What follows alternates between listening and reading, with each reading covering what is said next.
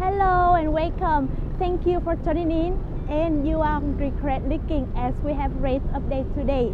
In this episode, Saigon Tourist hotspot has become lively again. Vietnam tourists are increasing because many South Koreans favor Vietnam for their destination and the first island to ban tourists from bringing plastic bags and plastic bottles. So let's get moving.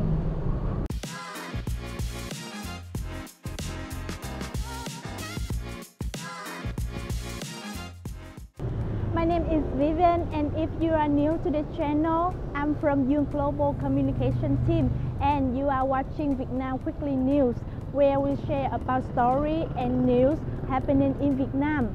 Before getting started, please don't forget to like and subscribe for our channel for Vietnam latest news. As noted by our team, in recent days, many tourist attractions in Ho Chi Minh City, such as the city post office, Bùi Viện Walking Street, Nguyễn Huệ Pedestrian Street, etc. are bustling again. As one of 7 provinces and cities that are piloted to welcome international visitors, from the end of February, Ho Chi Minh City tourism industry and related units have prepared for the opening and welcoming international guests. Ho Chi Minh City Tourism Association are also organizing many domestic and foreign tourism promotion events. Notable among them are the series of programs Ho Chi Minh City Welcome You and Ho Chi Minh City Tourism Festival, which has been implemented since April. The Ho Chi Minh City Food Festival is held in June. Ho Chi Minh City International Tourism Fair is held in September.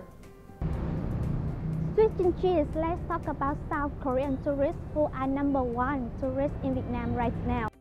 Vietnam has witnessed the highest number of South Korean tourists since this country reopened borders.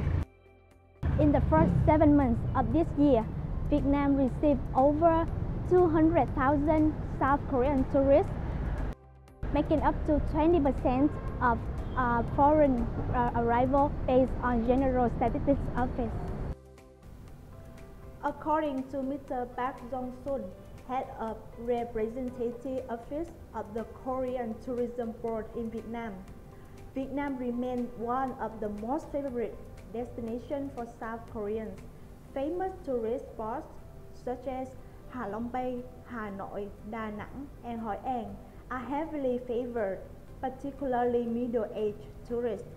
A 15-day visa waiver for South Korean tourists to Vietnam and an increase in the frequency of direct flights connecting major cities in both countries have also contributed to making Vietnam a leading choice for South Korean tourists.